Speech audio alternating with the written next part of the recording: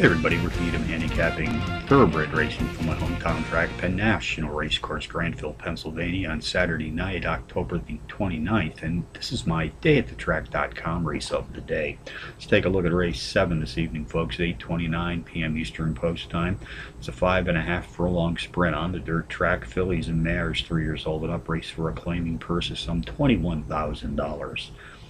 Contenders: number 1, Ecliptical's Whiskey; number 5, Soak Out Exchange; and number 3, Diva Time; and number 4, Silent Spin.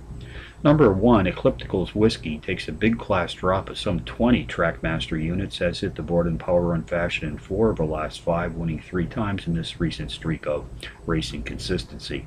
Jockey David Cora and trainer David Wells entered post this evening. They've whacked the toe board with 62% of their entries settled as a team to date.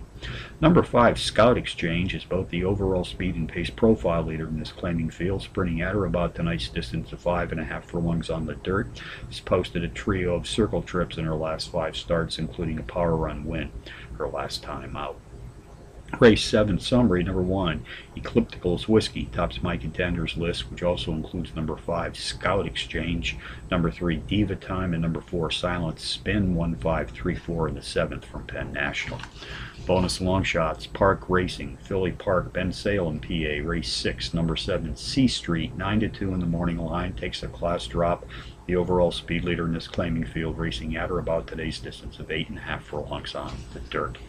Charlestown, race 6, number 5, Calling Clyde, 9-2 in the morning line, drops in class by 2 Trackmaster units. The speed leader in this maiden field, sprinting at or about tonight's distance of 6.5 furlongs on the dirt. So from Penn National on a Saturday night, you're at Needham for dayatthetrack.com, reminding you as always to please bet with your head, not over it.